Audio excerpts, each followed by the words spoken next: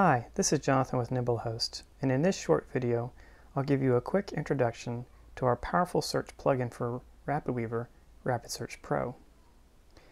When you first add a RapidSearch Pro page to your website, you'll notice that the Design tab is highlighted with the Layout and Display Options section displayed.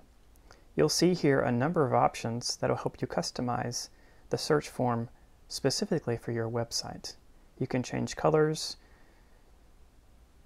change the width of the form itself, add rounded corners to your form if you like, and of course do things like adjust the colors for the search results listing, and then the text that's displayed in the form itself and when results are listed. We also have an advanced layout section down here, and this is used for when you want to move the search form into another area of your website, for example, the navigation menu. These are all the basic settings right here, and I'll go ahead and preview this page in RapidWeaver so you can see what it looks like. Now before you publish your website, you'll need to set up your account and database information here in these two tabs. The Account tab is for the account that you'll be using when you log into RapidSearch Pro's online console, and you'll want to enter in the username and the password that you want to use. And again, this information is used when you log into RapidSearch Pro's online console. RapidSearch Pro uses a MySQL database to build your search index. And the nice thing about this is that you don't have to rely on a third-party company to search and keep an index of your website in order for results to be displayed. When setting up the information for your database, you'll need to know the host name, which for most hosting companies is typically localhost, and then of course the username for your database, and then the password for that user, and then the name of the database itself. Once you've entered in all this information in the Account and Database tab, you can go ahead and publish your website. Once you've published it, you can then view the page in your web browser, and it'll look something like this. I've gone ahead and published the website for the purposes of this introduction. At this point, you can go ahead and start searching for terms, but you'll notice that no results are listed because the database and the search index hasn't been set up yet. So let's go ahead and do that.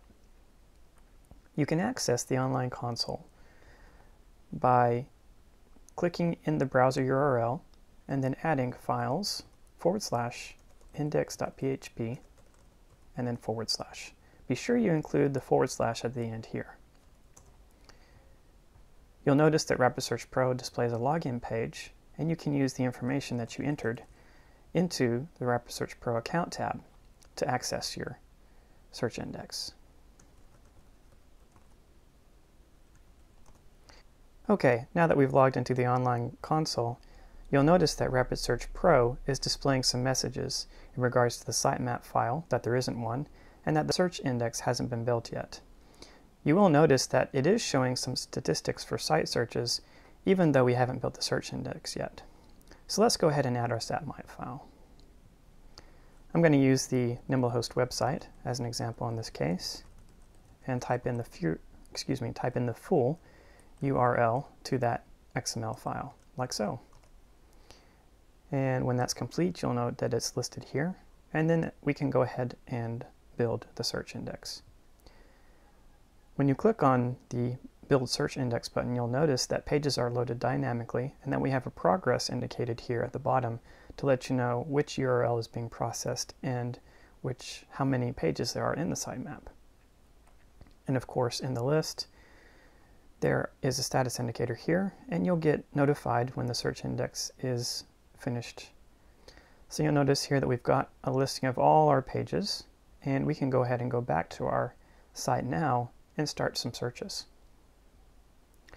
So let's go ahead and take a look at, for example, the new charts stack, and we've got some pages listed here, the main NimbleHost page, and of course the charts page is listed down here. We can search for RapidWeaver themes, for example, and get a listing of all the pages listed there for all the various RapidWeaver themes. One of the things you will notice is that we have one listing here with the page title and then a short description and then the URL, but the other pages do not have this short description. And the reason for that is because RapidSearch Pro will use the meta description tag of your page to display the excerpt here.